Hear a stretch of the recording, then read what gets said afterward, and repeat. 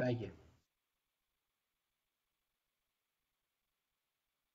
All right, good morning. This is Bernard Nomberg with another episode of NOMBERG Law Live. I hope everybody's doing well out there. Good morning, Parker. How you doing, bud?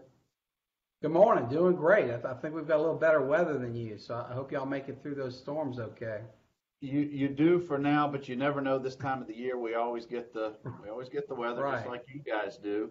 For those of you who Yeah. don't know Parker, you're going to get to know him in just a minute. But I wanted to welcome everybody to another episode of Nomberg Law Live. We come to you every Tuesday for the last 2+ years, and today happens to be our 100th episode. So thank you, Parker, for joining me today. Wow, that makes me feel special. Thank you for having me on the show. This is a real honor. Well, thank you. And it's been fun. It's been a very learning experience, gotten to meet a whole bunch of new folks and just enjoying it. I And I'm bet. so glad you had some time for us today.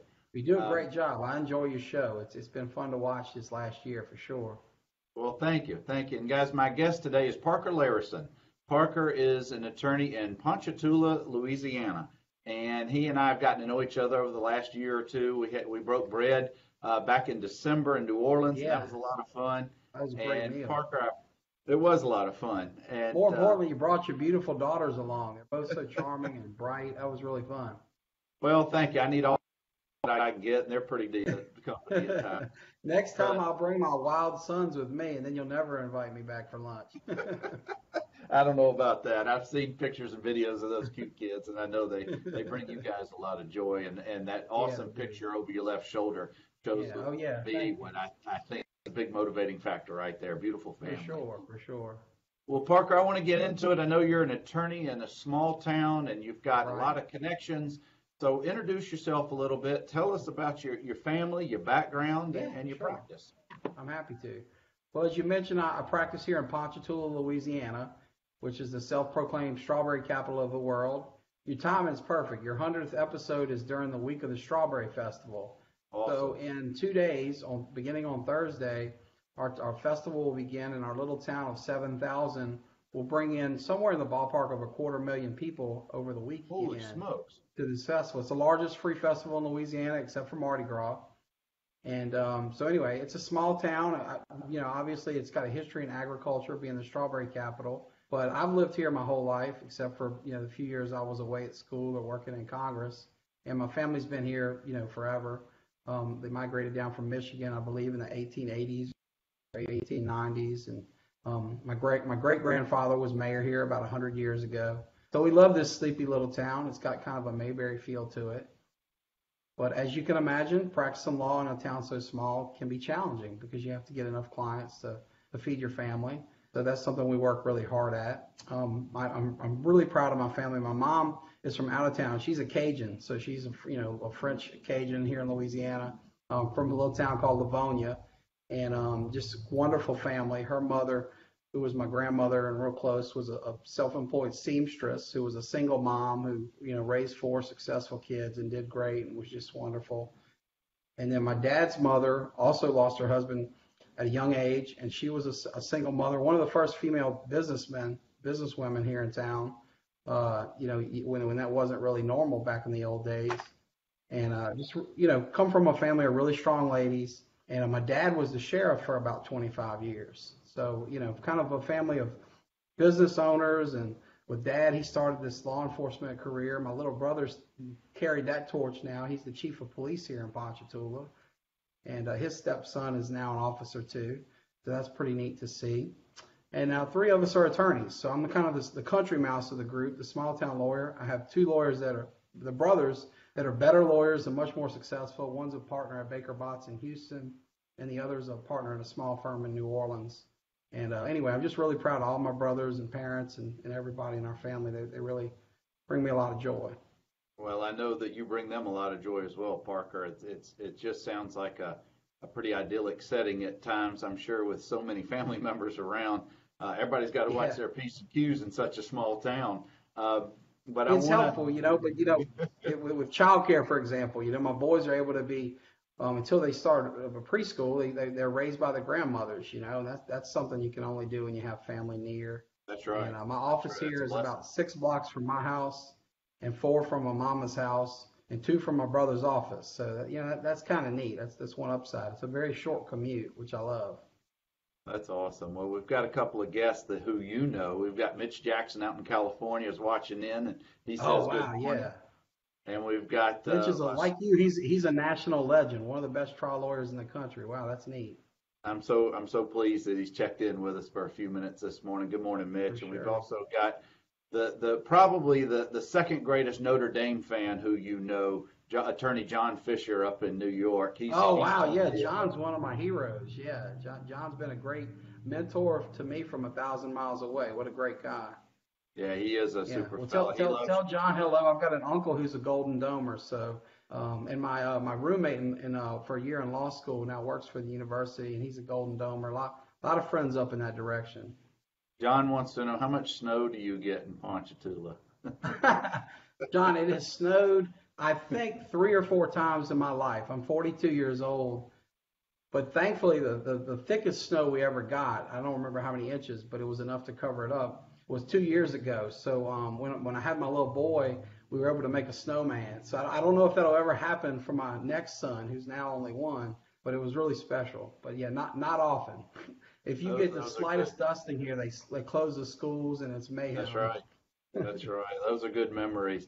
Parker, talk about town of Ponchatoula, 10,000 people. Is that fair? Uh-huh. Yeah, sure. Talk to us about what are some of the more pressing, the harder things that you've got to overcome being in such a small town, of having such a thriving practice that you do. What are some of those things that you've had to deal with? Well, I think the challenge for someone like me that's a specialist, all I do are car wrecks, is that the numbers can be, a little daunting. They're not that many cars on the road, and there are not that many wrecks happening compared to big, thriving economies like where you live or, where John or Mitch live. So you really have to do your best to kind of put a fence up, if you will, figuratively, around your tribe and get every case you can get out of there. I've got to make sure that nobody in my life, in my little town, is hiring a TV lawyer or somebody from out of town who's coming in to get cases via advertising. I have a community-based marketing theme, and that's probably the biggest challenge. I mean, certainly there are others in that, for example, there's no law library across the street. My older brother, who's got a practice in New Orleans, he's across the street from the United States Fifth Circuit. So there's a wonderful free law library across the street. I mean, thankfully, that's not a big deal, 2019 with all the digital resources we have. But there's no other car accident specialists in town. So finding a mentor can be difficult, early in your career. Now, I was blessed to have some good ones. But I think the biggest challenge is probably the marketing thing, because there's just not that many cases, and I think that makes for a margin of error that's difficult to deal with. Sure. Well, how do you deal with some of your marketing? I know you wrote this very informative book that I assume is part of your plan. Yeah. Thanks for managing it. That's certainly, and I'll show you a copy. It's called Accident Handbook. If you want to check it out, accidenthandbook.com. Anybody watching, I'll be happy to send you not only a digital version, but a hardcover copy there. That helped for sure, because I think what it does is differentiate us a little bit from our competitors as an authority. But mainly it's community focused. What we try to do is stay in constant contact with our clients, current clients, past clients, and do little things for them. For example, I mentioned it's strawberry season. I've got a good high school buddy who's a great strawberry farmer, and he's going to be delivering hundreds and hundreds of flats of strawberries to my office here for Easter weekend. And we're going to give those to clients and the people we care about in our life. Little things, king cake season, we buy king cake. So, for example, it's Girl Scout cookie season around here, and I just put my assistant's daughter into the Girl Scout Cookie Hall of Fame. I didn't know there was such a thing, but they literally give her a Hall of Fame, badge, because we bought $800 of cookies, and then we're giving those to our clients. So it's not just all about free giveaways, obviously, but we just try to do everything we can to let people know that we're thinking about them and that we care about them. And mostly that's done with, phone calls, personalized notes, things like that. We don't do any traditional, what people associate with car wreck injury lawyer advertising, meaning no TV ads, no radio jingles, do very little internet marketing. I do dabble in that. I won't say I do none, but our spend is pretty modest. But it's But you know mostly community-based networking. that Yeah. local touch, just the strawberries at Easter, that sets you apart right there. I mean, I'm already Yeah, hooked, the and I'm the strawberries other are a big guest. hit. But I'll tell you, you learn. Last week I was preparing a client for a deposition in what's potentially a really great case. It's a head injury case, and the poor lady's hurt badly, but we've worked this thing up well, and we're proud of where we are with the case. But I realized that she thought we forgot about her on the strawberries because apparently, because the season will fluctuate based on the weather. And Right. last year we gave the berries out a little earlier than this year. And, poor baby, she had her feelings hurt. And I told her, no, the berries are coming out Easter weekend. Don't worry, we didn't forget about you. You got But to you do learn some things like that. PR ahead of Once you time. start, yeah, once you start with the berry campaign, you better bring them every year or you'll get in That's trouble. right. That's right. Yeah, Parker, let me tell you, we got some other folks who've just joined us. Morris yeah. Lilienthal, our buddy up in Huntsville. Oh, wow, Heidi yeah, the Mo Savoy. Show. Hey, That's he's right. great. That's right. Heidi Savoy says to tell you hello. Oh, Amy neat. Thanks, Wiggins hey, Howard. is watching with us. Um, Wonderful. Shelley Stant is in there. We Oh, got a that's bunch of nice. folks Thank who you, tuned Shelley. in to listen to Parker Layrisson today. That's awesome. Thank you, Well, everybody. I talk to us, appreciate it. Parker, with so many family members being in prominent positions in the city, your Hmm. dad, and just with the history of the family in Right. the city, does that, do you ever find that to be stressful, or do you find that to be somewhat advantageous? How do you guys deal with that? Because I'm sure it comes up quite a bit, Sure, just sure. given each of your prominent positions in the Yeah. city. Well, the short answer is both, but I think the advantages far outweigh any challenges that it presents. Growing up, for example, with a daddy who's sheriff, we learn that everybody's watching, because while we may not know everybody in town, in a place like this, everybody knows the sheriff and most notice who his kids are. And so we couldn't get in quite as much trouble as we wanted to growing up without getting caught. You had to go to the next Um, county or the next parish over. Yeah, right, right. Yeah, I remember well once, and remember this is pre-internet age in the 80s and 90s, but my Thankfully. parents were on a trip to San Francisco, and some buddies and I did a little misbehaving late at night, and my dad called me early in the morning the next day, to choose my hide, and I thought, wow, I thought Dad was in San Francisco, and he was, but he had eyes and ears in every corner of the parish. Yep. So now my nieces and nephews are learning that the hard way with my brother. And you obviously, my brother, this is election year for him. He's running in his fifth election. My dad won six. And knock on wood, I'll knock here. Our family's 10-0 in local elections, and I don't want to be the guy that messes it up. Not just for family legacy purpose, but it's my brother's livelihood. He's been Sure. a cop and a police chief his whole life, and so, that's important to us, but it certainly helps too, because people know your name a little better than they probably would or should based on my own singular merit. And I'm grateful for that. It's helped, especially early in my career when I came to town as a young attorney to be the son of a sheriff helped me kind of stand out a little more. Now Dad always raised us that we needed to succeed on our own merits. So, his status he didn't help me become first in the class at LSU. I had to go take those tests on my own. Um, but of course, as you know, being first in the class has never helped me get a case either. that distinction hasn't been worth much practically. But thanks for asking about that. It's a Absolutely. challenge, but it's certainly one I'm proud to carry that torch, and I'm certainly not nearly as accomplished as my brothers or parents, but that's Well, okay. well, I'm Parker, happy with where we are. you're also an extremely humble guy, and that's what I'm learning about you. Thank you. You stand on your own, my friend. I know that, and I know those are the same Thank lessons you. that you and your brothers are teaching to your own children. I get that. I Yeah, get that. yeah. I want to welcome Cece and Holly for joining us. We've got several of Parker's Thank you. fans and friends in the house. And for Hmm. those of you just joining us, I've got attorney Parker Layrisson from Ponchatoula, Louisiana, talking with me today. We're talking about being a small town, having a small town practice, but having a big practice. And I know that you're not limited to just your parish. I know that you're all around the state, and Yeah. and you should be. And it's a very competitive field. I know that accident law is different than Hmm. someone who is just doing tax law or some of the other areas that aren't as known or as notable, but certainly as equally as important.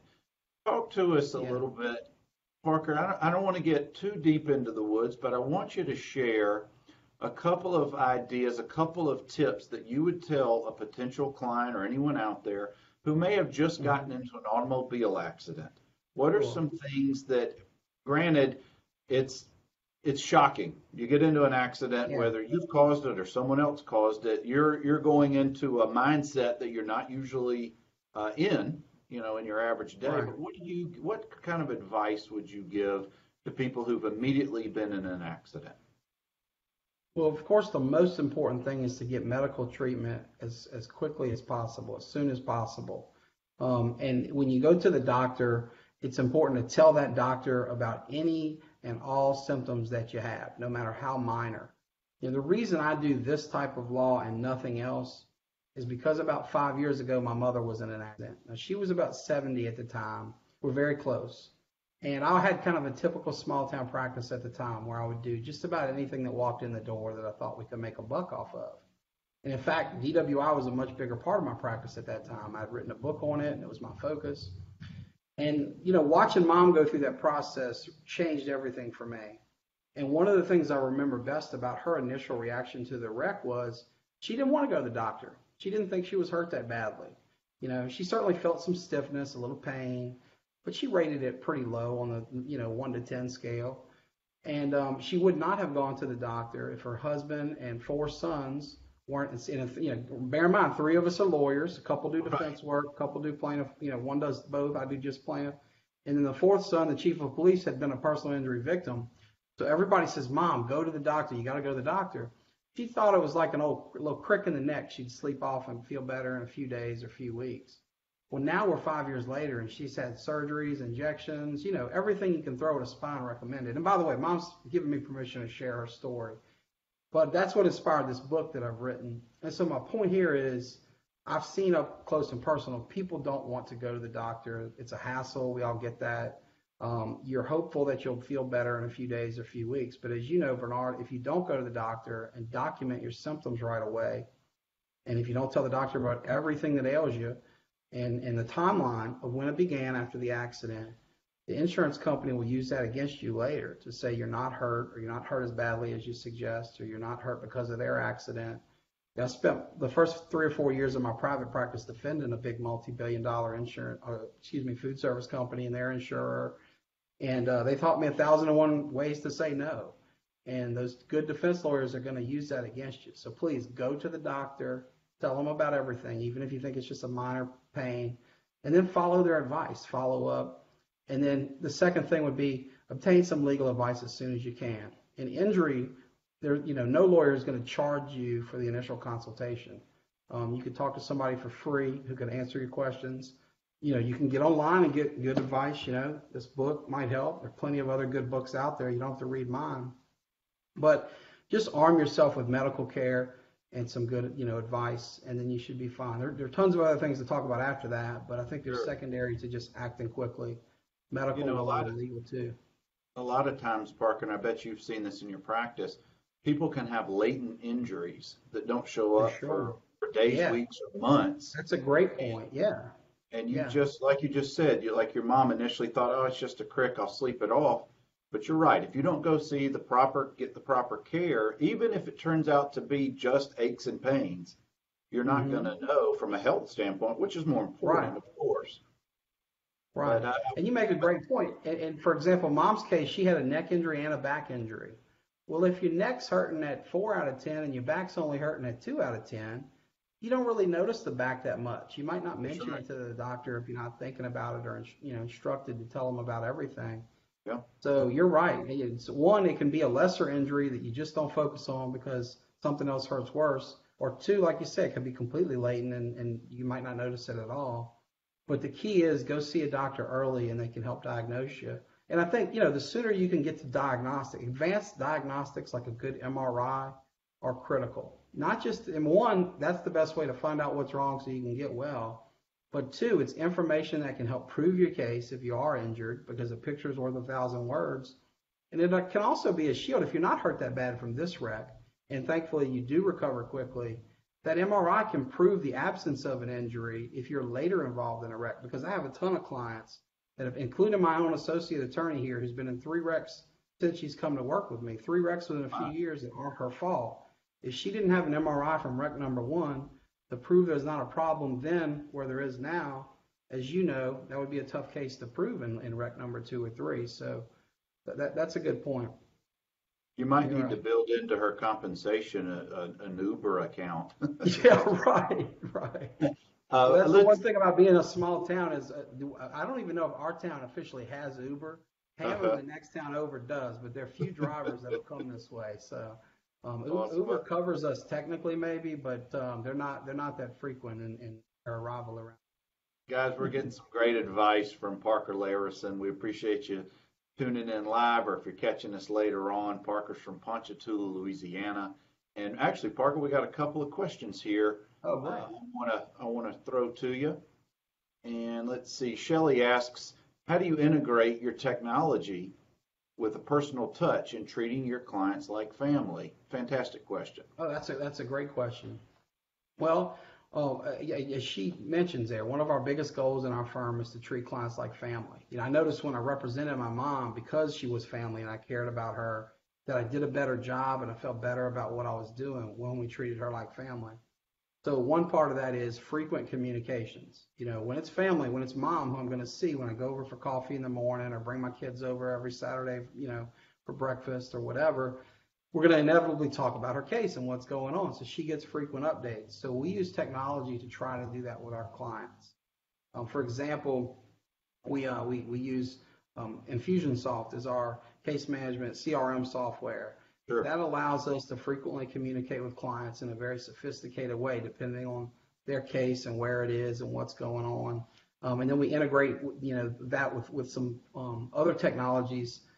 Is it Zapier or Zapier? I don't know, but we use it in connection with ZipWhip to get text messages out to the clients that don't like to email.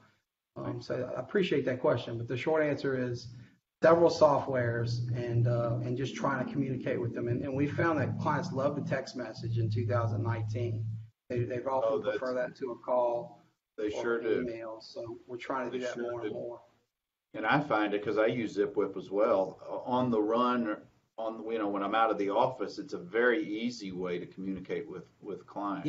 Yeah. And what our clients love is they can text the same number they call. They just have that one number that's on our, business card or letterhead or anything else. And we as a team can all see it when it comes in, and it's been a really neat, service. We're happy. Got another question for you, Parker, and I appreciate your time, and we're getting closer toward the end of the discussion. I could talk with you all day, bud, but I know you got other stuff to do. Before Michael asks, this is kind of long, but let me read it to you. Before you were established and were able to afford the strawberry and king cake giveaways, how did you start your community marketing? And along those lines, let me give you the follow-up. In small towns, historically, it's the home of the general practitioner. Like my dad started in Daleville, Alabama, near Dothan, and he was a general practitioner, but he niched down. The question is, how difficult was it to niche down and begin to turn down cases from people who you knew, neighbors, friends, etc.? Yeah. The short answer is incredibly difficult on a mindset level, because it's really hard to burn the ships behind you and say, I'm going to do just personal injury law, car accidents, when you still have good money coming in on other cases and you don't feel like you have enough money coming in the specialty area you're targeting. So part of it is a leap of faith, and maybe not for everybody, but for me, it was a big leap of faith, and thankfully one that paid off. But in terms of what we start with before we have the money to get there, I think, and the good news is, like most of life, the best things in life are free, and to me, the best things in marketing are free too. There's nothing stronger than a good old free phone call. We call them gas calls, and that's for give a word I won't say here that starts with an S and ends with a T. Yeah. But calls to folks like clients, current and former clients, referral partners, anybody in your kind of friends and family list, just to say, hey, Bernard, how you doing? I was just thinking about you when I passed through Alabama. Don't you guys love to go down there to, 30A, and what's the name of the beach you went to? And, just a quick phone call that's about you, the person I'm calling. And what you do is you take and you schedule that out a little bit. I don't want to bug you every week with a call, but if I call you every month or every quarter and keep it, natural and about you, I'm going to stay top of mind. And maybe I have plugged into that call because inevitably you're going to be, you being a nice guy, Bernard, you're going to ask about me. And I may, instead of mentioning the fun thing I did with my that week, I may mention how happy I am that I just won a big trial, or just something that subtly reminds you what I do and where we are. But get in and out of that self-serving part of the call quick. So phone calls are great and they're free. Next to free on the super cheap, the handwritten note is something. There's a book, I think it's something like 365 Days of Gratitude or something in that ballpark, but it's written by a judge who went on a letter writing campaign when he was an attorney to basically send a note of gratitude or thanks or thoughtfulness every day. And I tried this and it paid off huge dividends for me. And there are now services you can use. I think Bond, which I was using, just went out of business, but handwritten with a Y instead of an I is still, there, where you can actually use your phone and a lot of the info that's in there to either dictate or quickly type out a note if you prefer to do that than to writing. But those are, to me, the best places to start. Yeah, handwritten notes or personal notes or just short personal one-on-one phone calls, that personal touch, I think is what separates you from the other guys. And it really doesn't, you have to put it, we're a small firm as well, just two lawyers, my brother and me, big competitive market. And you've got to really commit to doing those things that, we're not on the TV. We're not on the billboards. You're never going to see us there, but we can do all those other things that maybe others don't commit to doing. And that sounds like your firm is doing that beautifully. Yeah, and when you think about it, Bernard, you and David have spent, at this point, decades creating real, genuine relationships with the people that can send you work. And, these are the things that it's like, use the strawberry analogy. This is the water and fertilizer to your crop. You did the hard work to meet these folks and I know how involved you've been in your community through your firm, through your daughters, through everything you have going on. This show is a great example. But there's nothing that can replace that personal touch. And the wealthiest, brashest advertising big shot TV lawyer can never come in and compete with that, between you and that person that you're calling or writing. And and the other great thing is the novelty of it. In 2019, there are not many people getting a live phone call or an old style handwritten note in the mail. So it sticks out in a way that a text message or an email doesn't. Yeah, that's exactly right.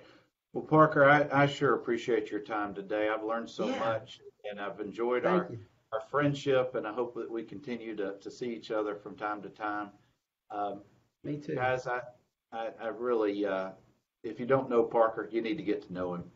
He's a fun guy. He's got a great family and a great practice, and he'll be glad to take you to one of many New Orleans eateries if you're ever in the area. As you can tell, I like to eat, so please call me, and I'll do for you what I did for Bernard, which is take you somewhere that's going to serve you some good, fresh food.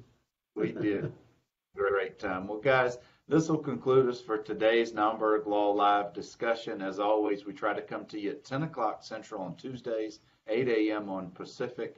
Parker, thank you again for your time, bud. I hope you have a great rest of your week. And before we get out of here, please put in the comment section, if you will, Parker, your contact information as as how folks can get your book on accidents. Yeah, absolutely. I'll be happy to. Thank you very much for your time. I appreciate it. You're welcome, bud. Have a good one. Take care. Bye-bye.